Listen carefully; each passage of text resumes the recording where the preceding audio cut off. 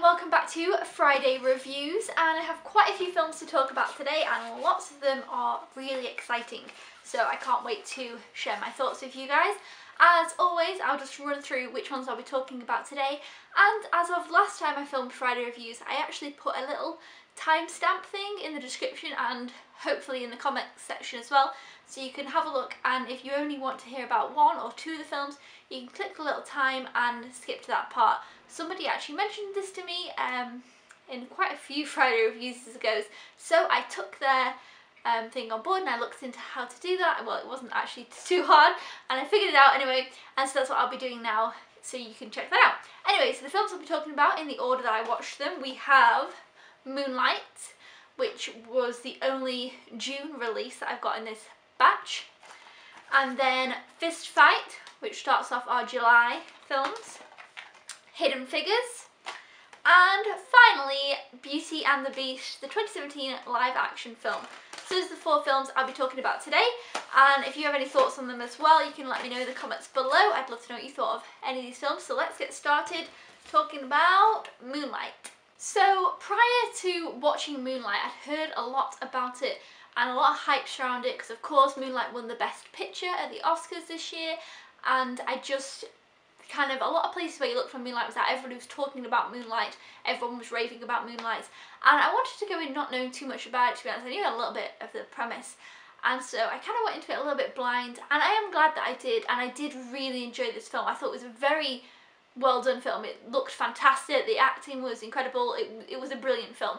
I definitely can see why it won Best Picture, whereas sometimes, some years, I'm like, I don't know if I like that one, I'm not sure why that won Best Picture. This one I can see why it did. I think it was, I don't think I've watched, how many of the Best Pictures have I watched? I'm not entirely sure, but either way, it for me felt like a well-deserved Best Picture.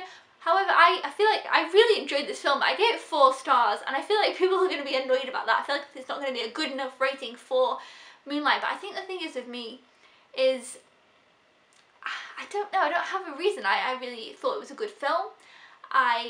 Again, I thought it was very well acted. I thought the storyline was interesting, and yeah, but I just didn't think it was the best film ever. I don't know, I feel like the problem is I went in with it with maybe too high expectations. Actually, you know, a film that I feel like could have won Best Picture for me personally was Lion. I don't know if it was nominated, I don't think that it was. I really don't remember what they were for this year, but Lion for me was a complete 5-star, blew my mind, like Hacksaw Ridge, those kind of things. And Moonlight I thought was very, very good. I thought it was very well filmed, very well acted. I thought it was great, the progression of the character Chiron, is that how you say his name? It's been a while. Chiron, yeah, it says on the back here. That's what must be how it says. And yeah, I really enjoyed the film. I don't know if it's one, I would watch this again for sure. I don't know if it's one I'd watch again soon, but I would watch it again. And I really liked how it concluded. I don't really have anything bad to say about it. I thought it was a very good film, but it didn't completely blow me away. I thought that was what I was expecting because of the, I guess, pedestal it had been put on. I know quite a few people say actually that I speak to that they wait for hype to die down for films before watching it, so they don't have this kind of pre-thing for the films.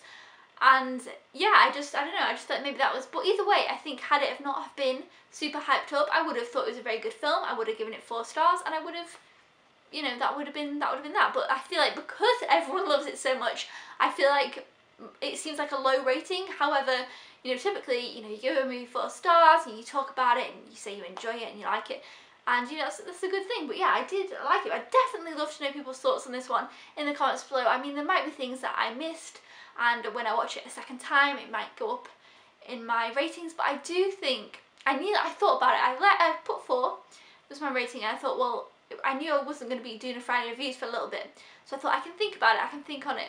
And sometimes movies grow in the ratings after I watch them, because sometimes after I watch them, if they keep on my mind or I keep thinking about them, or I'm just dying to watch them again, you know, things might change. However, I feel like it didn't stick with me as much as I actually thought it would. I thought once I finished it, this movie would kind of stick with me, and while it's still there and I remember it, I don't think it's particularly stood out as much as some other films that I've watched this year.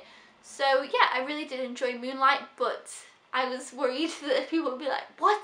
You rated this 4? But hey, everybody has different ratings, but you know, this film got a lot of 5 stars from many places, so you can go check out other reviews. Like seriously, on the back here it's got 1, 2, 3, 4, 8 5 stars on the front. It's just, it is a brilliant film. Obviously you can see it's very critically acclaimed, publicly everyone loved it. I really did enjoy it, Josh really enjoyed it too, and I wasn't sure if he was going to enjoy it over his type of film. We both thoroughly enjoyed the film, and yeah, so that's Moonlight. Okay, this is where the problem comes in. Moonlight was a film of, I don't know how to say it, it was just a film. It was like a very well filmed, perfectly done film. You know, brilliant, high-end film. The next film is not that at all. In terms of films, it's just and I gave it the same rating. Now, the thing is, I think I want to make a video about this actually, in terms of how we rate films, or how I rate films, not we, everyone rates films differently, I guess. And it is to do with, I feel like I rate more on enjoyment than film. I watched a film recently that I thought was incredibly well made, but I didn't connect with it too well, I didn't enjoy it too well, it just didn't feel for me. So I thought, how am I going to rate this film? Because the film should deserve high rating. I mean, it's very well done, the film itself, but did I love it? So how do I personally rate it? Either way, I did actually enjoy Moonlight, but this one, I feel like rates in a different pool. Like Moonlight's in with films of, I don't know, it's just is a different pool. This is in a comedy pool, of films of comedy. We have Fist Fight. In the comedy pool of how I enjoyed this and how well it came across as a comedy, I gave it 4 stars. I thought it was funny, I enjoyed it, got quite a few kicks from it, and we watched this the day before I went on holiday. And then throughout the holiday, me and Josh were quoting this film to each other, and we were like, oh yeah, it was a good film. And it was just funny, it was fun. It is a silly comedy, and it definitely goes within that pool of silly comedies, but I had a fun time with it. I'd definitely watch it again. And it was just, it was funny, it was kind of different. I quite liked the setting of the school. I laughed out loud quite a few times, and yeah, I just had a fun time with it. Obviously, this is about these 2 teachers who one challenges the other to a fist fight, and it's kind of silly. I think the premise itself didn't draw me in, but I watched a bit of the trailer, and then I kind of really thought it was funny. And so I was like, yeah, okay, I could do with this type of film. Every now and then I really need just a comedy that's silly and fun, but not too silly. I feel like when they take it too far on silly, I don't enjoy it as much. This one had the right balance, and I enjoyed it, had a fun time with it, laughed. I liked this guy. What's his name? Charlie Day? Is that this guy? Obviously, I know he's not Ice Cube's here, so maybe he must be Charlie Day, because the other 2... Yeah, so Charlie Day, I really liked him. What else is he in? Do I know something that he's in? I thought he was really good. He made me laugh. I enjoyed it. I liked the school setting. I liked that it was about these 2 teachers. Yeah, it was just a fun, easygoing comedy film. The in comedy area, I gave it 4 stars. Okay, the next film was fantastic. Completely amazing. Definitely one of my favourites of the year. Hidden Figures. This film I thought was just amazing in every way. In terms of enjoyment, in terms of how it was filmed, in terms of the story, which is obviously based on a true story, but the way they put the story together, I just thought everything about this was just perfect. I gave it 5 stars. I loved it. Sometimes, I guess, well, for me actually, I love based on true story films, but sometimes I suppose they can be a little bit slow moving and maybe not as engaging. This one was so gripping, engaging and awesome, and I just loved it. I loved the 3 women. I loved that it was about NASA, and I loved kind of all the, I guess, technical side they looked on things. I just loved this film. I thought it was brilliant. I definitely recommend it. Again, I'm sure you've all heard of Hidden Figures. It was a very popular film. I feel like it was quite hyped up, but I didn't really kind of hear masses about it. So I was like, yeah, people really like Hidden Figures. I've heard good things about it. I knew, you know, the premise about it, went into it, loved it, completely blown away. Definitely will be rewatching this one soon, and I feel like, again, with these type of films, they're not ones that I rewatch over and over, but I feel like this one I will, and I feel like I'll be recommending this one to everybody that I can. And yeah, I just thought it was fantastic. Really enjoyed it. Thought it was a very important film. Just, yes, definitely just check out this film. If you check out any of the films from this pile of films, these 4 films, definitely check out Hidden Figures. If you haven't seen it yet, I think you're definitely missing out and should check it out and give it a go. I personally loved it, but again, that's just me. But yeah, I just thought it was great. The performances were brilliant. Like I say, the way they put the plot together, just Everything was just, I just loved it. Really, really, really did. So yeah, Hidden Figures. And the next one we have is Beauty and the Beast, the live action 2017. I feel like this slipcover is always too shiny. Let me just, is that better? I feel like it's going to be still glare. It's a very glary film. Okay, so Beauty and the Beast is my favourite Disney animated classic. Absolute favourite. I love it. Belle is my favourite Disney princess. And I've always loved Beauty and the Beast. So this was something that I was a little bit nervous about. However, I love Emma Watson. I think she's fantastic. I really, really love her. I think she's great.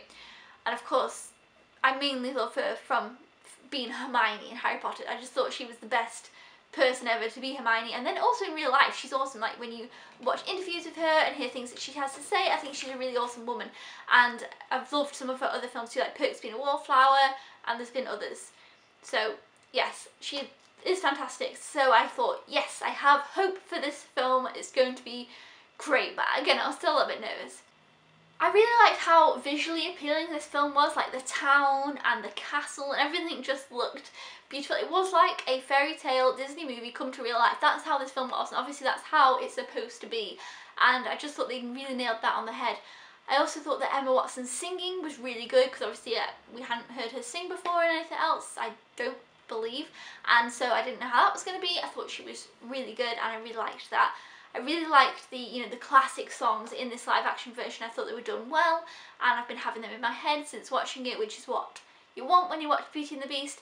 I'm glad they didn't because obviously with Jungle Book they didn't make it as musical. They just added a little bit here or there, and I'm glad they didn't do that with this. I'm glad they went full out musical, all the songs. I think that this was funny. I think it had a lot of humour, and I wasn't expecting that at all, and I laughed out loud a few times, and I thought it was really, really funny and clever. I really liked the Beast. I thought that he was very comical, and I liked his humour. At first I was like, he doesn't quite seem like the Beast that I know, and then I really warmed to him, and I really, really, really liked the Beast. I thought that Gaston was much better looking than in the animated film, which sounds stupid, but I feel like Gaston I feel like was always supposed to be quite good looking, because every other girl liked him, bar Belle, and I never thought that he was. I always thought he looked kind of weird when I was growing up. But Gaston in this, I preferred Gaston. And also he didn't come off as, I don't know, there's something about him that I just definitely liked Gaston better in this film than in the other one. Because he always kind of annoyed me in the other one. And I loved, oh my gosh, what's his name? LeFou?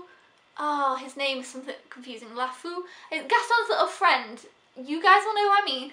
I thought he was fantastic. The guy who played him was perfect. And I was like, oh my gosh, I just loved it. He absolutely was the character to 100%. And I thought he was brilliant. I also loved Belle's father. I thought he was brilliant. The cast was great. I liked every one of them.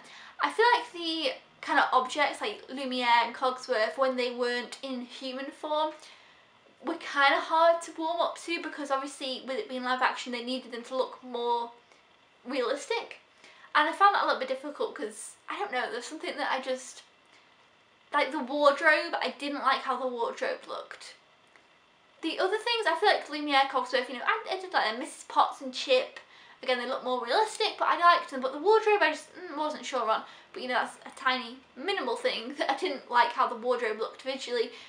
But I thought that it was just a very good film. Like I say, it kind of felt like rewatching a film, which is a good thing because it is just basically a live action remake of an animated film, and it looked fairy tale-esque and everything that you would want in Beauty and the Beast. I gave it 5 stars. I really, really did love it. I definitely will be watching this one over and over. What are the other live action movies? We've got Cinderella, Jungle Book, this, and Maleficent, but that's kind of a bit off. It's not a copy, I suppose. I don't know. I guess this has to be my favourite because it is my favourite story. Oh, one other thing. The library. I was a little bit disappointed with the library scene, to be honest. The library scene in the original is my absolute favourite scene. I love it. I love how the library looks in the original. It looked different in this one. And I don't know. It wasn't as, wow, I wasn't as amazed. Every time I watch Beauty and the Beast, the animated one, I'm always like, oh, the library. And as a child, like, it was completely, oh, wow, this library, like, I loved it. This one didn't give me that hit of awe, I suppose, when they went in the library. And I don't know what that was. And that's probably the only thing. I'm not bothered about how the wardrobe looks. Maybe we could just fine with that. But I wish the library scene would have just hit me with more awe and surprise and beauty, and yeah, that's what I wanted. That's the only thing. But again, still give it 5 stars.